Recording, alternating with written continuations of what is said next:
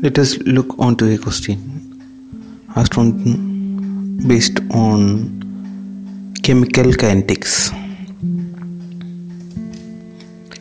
The reaction between A and B is carried out for a different initial concentrations and the corresponding half-life times are measured. The data are listed in the table. The table is given. The rate can be represented as options are also given. Here we have to find the order of the reaction with respect to A and B with the first, second or third order. We have to find the rate is equal to K into A raised to X into B raised to Y. X and Y are corresponding order of the reactions A and B. We have to find the value of X and Y. So for zero order reaction, we know that rate is equal to K into A raised to 0, that is only K, and concentration time equation is A minus A0 minus equal to minus KT. From this, if we are substituting A as A0 by 2, we can get the half-life T half as A0 by 2K, and for first order similarly the rate is equal to K into A raised to 1, and from this we can get the equation ln A is minus ln A0 is equal to minus KT, and T half is equal to ln 2 divided by K or 0.693 divided by K.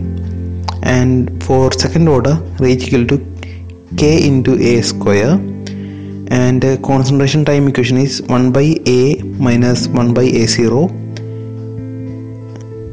is equal to KT, and T half is equal to A0 1 minus 1 divided by K into A0. So here what we have to note is that for zero order, A0 is coming on the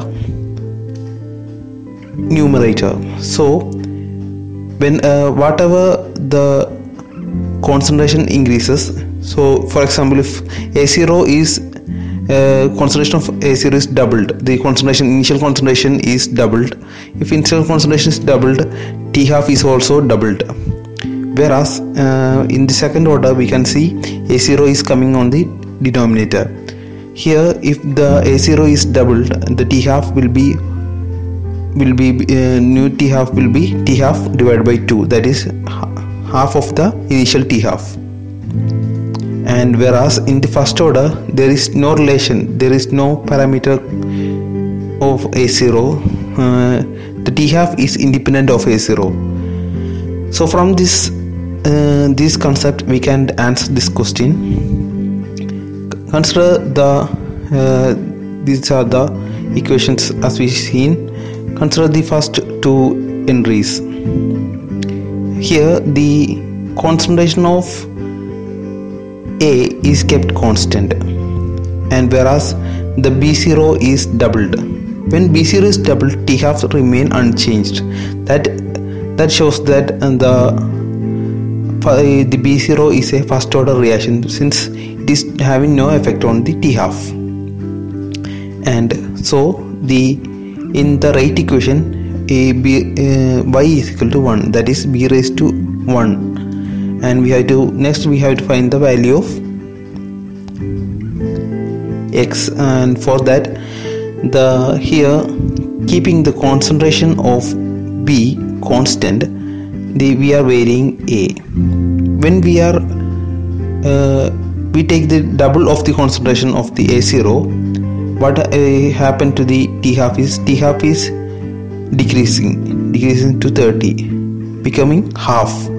That is, it is following when we double, T half is becoming half. That is, it is corresponding to the second order kinetics. And so B for X in the rate equation, A raised to X is equal to 2. So we got the equation K into A raised to 2 into b raised to 1, that is option 3. Thanks for watching. Don't forget to subscribe to our channel.